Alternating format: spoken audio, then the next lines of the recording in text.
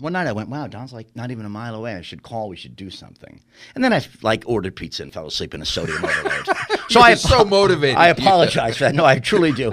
But the thought is what counts. But then I thought, why would Don want to have, dinner with me, a real criminal?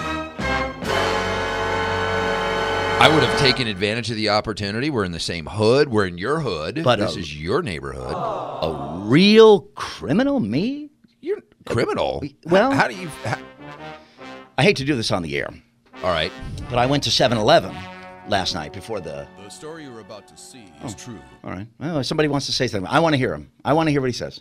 Story about to see is true because it's all true. Just start from the beginning. Innocent. Well, here we go. The narrator right here. I think as a station employee, like a sales guy. I don't think this is a network talent.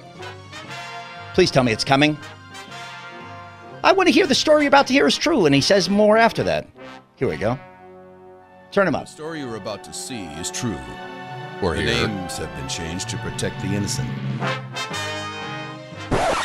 Okay, so I'm at the 7-Eleven last night. I get standard for me, Reese's Pieces for this broadcast. I see. A Sprite. Okay. A Coca-Cola. And a raspberry-flavored iced tea. Wow, that's quite a menu for first thing in the morning. Well, I'd rather have and not need than need and... Rather need and not have the... Rather have and not need than need and not have. Okay. It's all put in this black bag. Yes.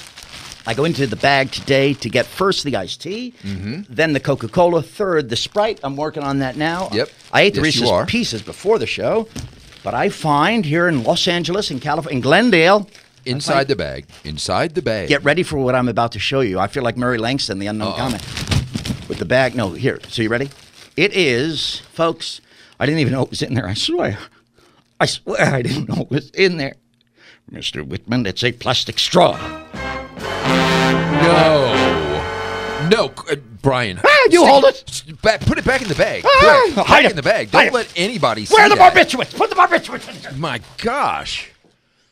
You got a plastic straw? I don't know how it happened. I guess it's legal. I know it's so schizophrenic, the law. I thought we didn't have plastic straws. I was just offered $100. By the way, it's a plastic straw. It's blue, and it says Slurpee on it. Ladies and gentlemen of the jury, is there any doubt in the world where this plastic straw came from? Who else sells Slurpees?